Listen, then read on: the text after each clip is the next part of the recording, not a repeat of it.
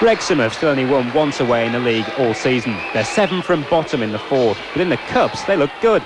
In the 3rd Division Fulham on Tuesday, they nearly led early on when Lee Jones was picked out at the far post. Fulham still have that old flamboyant reputation. Mark Kelly, the latest inheritor of their old style. Peter Scott, unlucky with a rebound. There's certainly plenty of skill in this Fulham side, but there's been few goals at Craven Cottage this season, and you can see why. Sean Farrell the culprit on that occasion.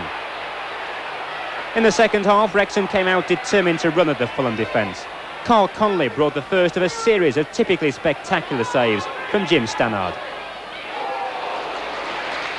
But the Fulham keeper got nowhere near the first Wrexham goal. The challenge on the left won by Gareth Owens, and John Paskin's given the sort of room that makes you question his personal hygiene. Time to bring out the party pieces. Fullback Andy Thackeray doing his Brazilian impersonation.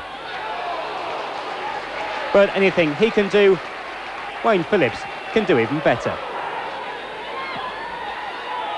A 25-yarder to clinch a 2-0 win.